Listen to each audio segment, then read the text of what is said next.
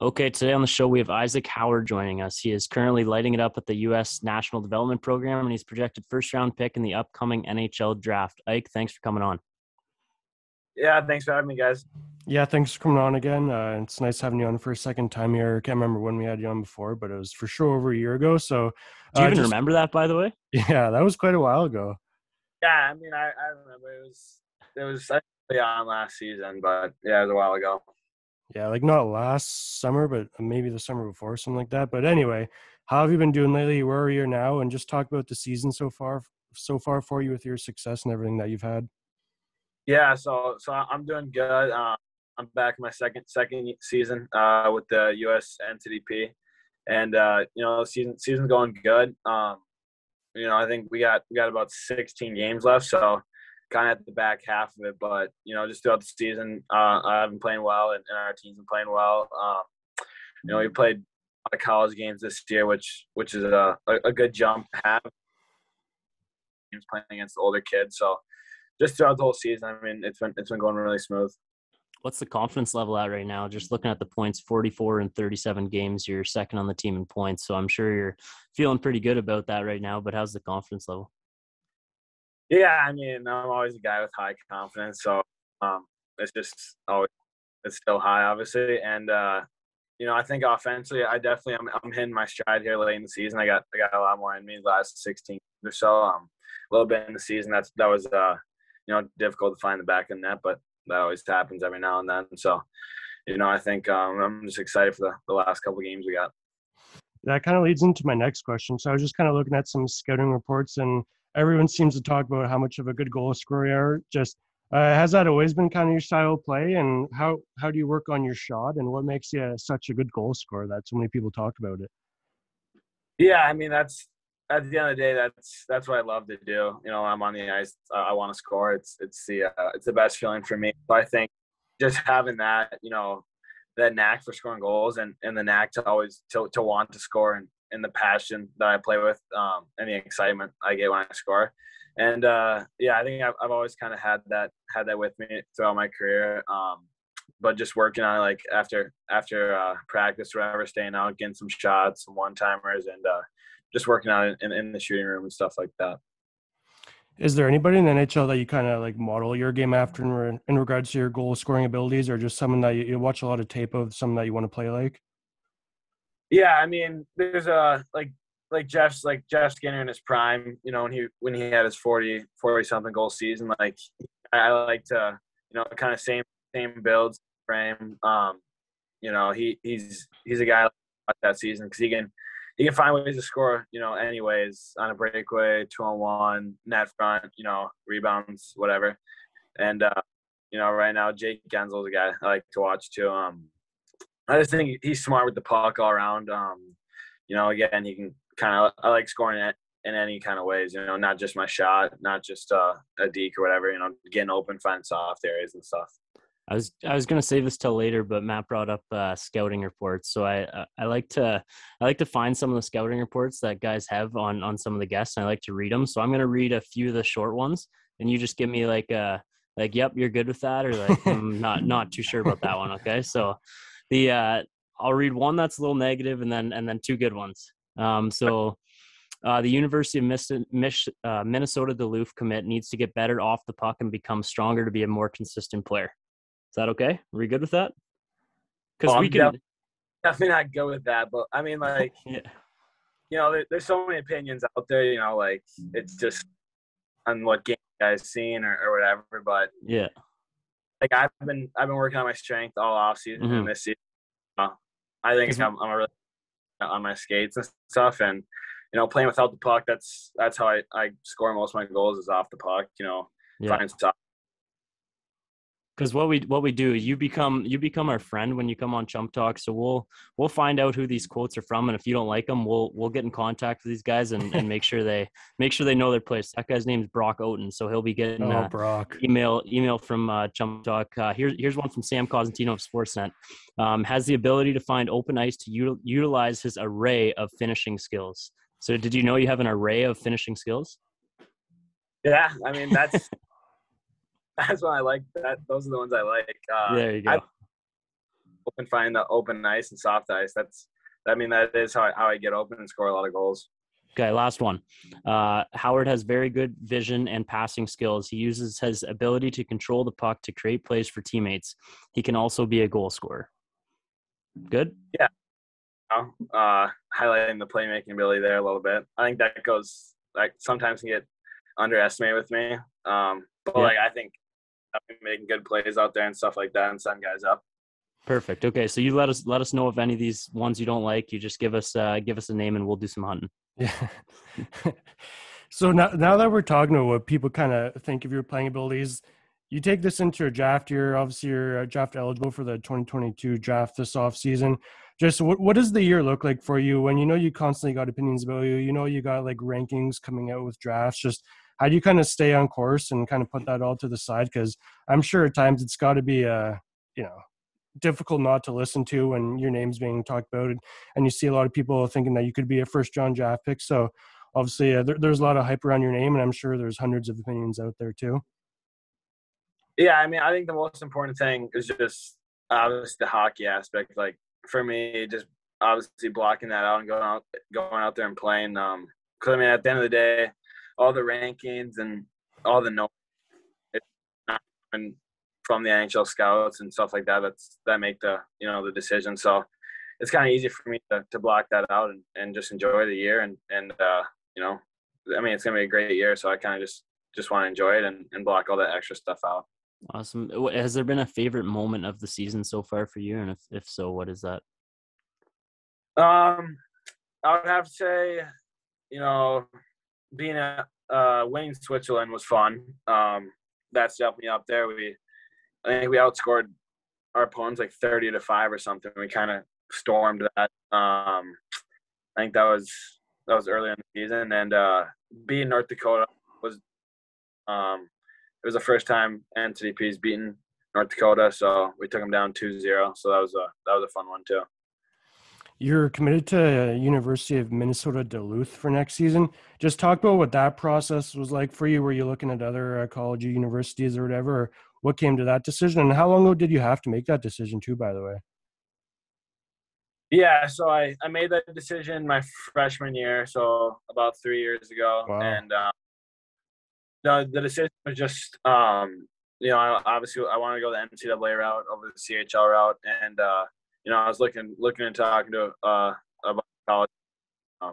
Duluth stuck out to me because they just came off back-to-back national championships, and just their ability to show up every year and win or get to the Frozen Four or whatever. That excited me because next year I'm going in, or I want to be in those big games and those big moments. So the fact that they kept doing it year after year, I kind of felt like that was a good decision for me. How much contact do they have with you? Because obviously you said you committed in your freshman year, though, so that's a number of years ago. So just in that time, because that's a lot of time from then to like when next season will be coming up. So just how much contact do they have with you during that time? Is it something that you kind of do more in the summers at the university and you just kind of focus on your other stuff during the regular season for your USDP and the USHL, or how does that work for you? Yeah, so I don't think it's not like every day or every week or anything like that.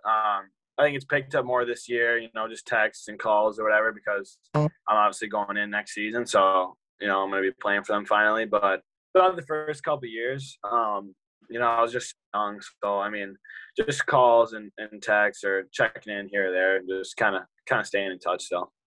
Okay, we kind of talked about it a little bit before we started recording, but can you just give a quick explanation? Because a lot of our listeners will be Canadian listeners. Obviously, you're playing in the States right now. So you're on the National Development Program, but then your team also plays in the USHL. So kind of explain how that works. What teams are you guys mostly playing against? Is there a lot of tournaments? Just give us a quick breakdown on that. Yeah, so the USHL is the United States Hockey League, and that's where you play around I think 28 games. We play in that league, so that's split between our U18 team and U17 team. So we both split. We're technically one team in the USHL, and that's just there's a lot of other junior teams in that. So we split the games with the U17s obviously, and then the USDP is kind of That's like all of our games. So we're playing USHL, NCAA college teams, overseas. We're playing against Switzerland, Finland, Sweden, all those teams. So that's kind of like everything combined. And then the USHL is its own separate league that we do. Right. So the level of competition you're playing against will be changing every game. Yeah, I mean, it's one weekend we could be playing the Chicago Steel of the USHL, Yeah. and the next Dakota, who's like a top 10 college team. It just Right. all over the place. Yeah, crazy. Wow. Yep. And then just looking ahead to the rest of your season here, what does that kind of look like? And what do you like individually hope to get done just before you head into the draft? I'm sure there's goals or accomplishments that you have in mind before your off season changes up here.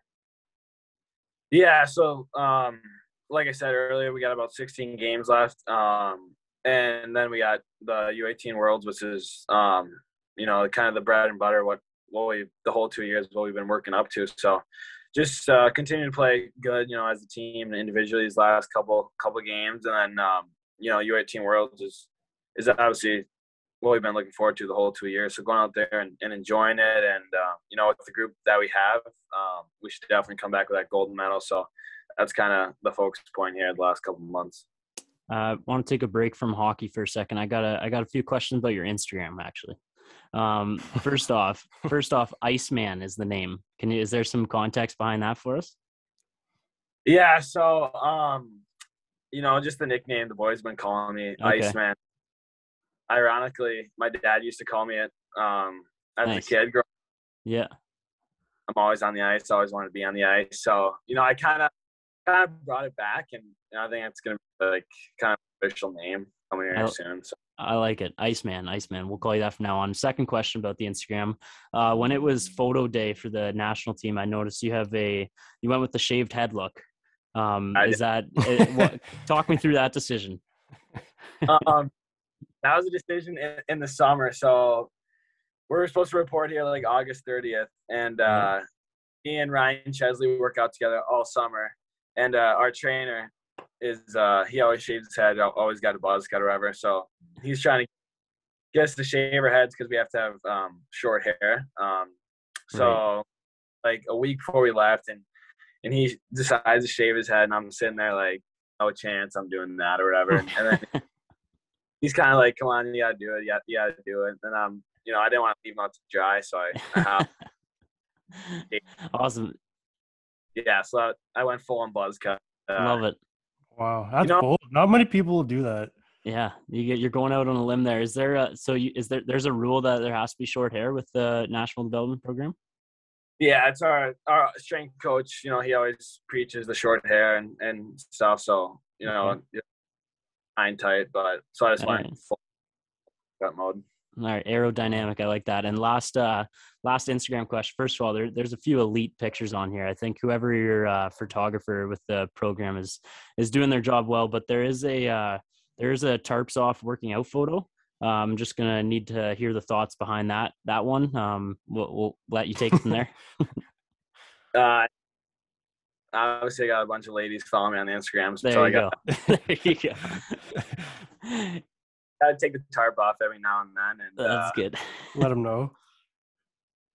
Yeah, that's about time somebody answers that question. Honestly, I've asked that before, and guys will be like, "Oh yeah, shirt just happened to be off," and there's some pictures. You're honest about it. You got to show what you're working with. Yeah, I'll be honest about that one. One more for you here, Ike. Just how much do you think about the draft and stuff like that? I'm sure it's been a childhood dream for you. So going into this summer here, just how much do you think about it, and what are you looking forward to most? Because it's got to be a very exciting time for you and your family to know that that's coming up, and it'll be, I'm sure, a dream come true to be drafted wherever you get drafted to. Yeah, I mean, it's definitely something I've obviously looked up to my whole life, and just the fact that it's coming this summer is kind of nuts and crazy too. During the season right now with all the games, like it's not really on my radar too much. But once my season ends in May, like I really won't have anything up until the draft, and that's when I kind of start thinking about what's really coming up and finally getting drafted in an NHL team and how special it's going to be. What was your childhood team? Minnesota Wild. So I live about 25 minutes away from the rink. So just going to their games, you know, as my fan with my parents and stuff. They're kind of my childhood team that I got to see most live. So They're nasty this year, eh? They're a fun team to watch. Yeah, they're sweet. I just went to a game Saturday night. Actually, we had Nice. to go back home, and yeah, they're fun to watch with Kaprizov and Fiala and stuff. Yeah. They're steady, and their back end's really good too. Last one I have. You hear a lot about guys from the past going into the NHL. There wasn't as much social media back then, so when they're going into the draft, they're not really sure where they're going. Obviously, they'd have an agent that can give them a bit of a range, but the world we live in now, you can go on your phone and you can see probably already at this point, you could probably see 30 different mock drafts of the first round for the NHL. How hard is it being on social media, just like scrolling and you're obviously your name's going to pop up on some things and it's going to start to pop up more as the draft gets closer? Do you try to not follow accounts like that, or do you like seeing that, or how hard is it to try to stay away from seeing that stuff? Yeah, I mean, you know, I definitely try to stay away from it, and sometimes, it could just pop up in your feed or whatever. But like I said, I mean, those most of the rankings and stuff, it's not at the end of the day, it's going to be directly from the NHL scouts, the GM, and you know, obviously they're not out there tweeting who they like and all. Yeah. I mean, just kind of putting that into an aspect of things, and you know, just not really taking rankings or positive comments or negative comments to heart. You know, it's something that I just kind of want to block out. Love it. Absolutely. Well, we appreciate you doing this. We're gonna have to try to keep following along with the career as things move up. We'd love to have you back on again. So don't forget about us when you start getting big, and we'll do another interview. Thanks, guys. All right, man. Yep. Appreciate it. Have a good one.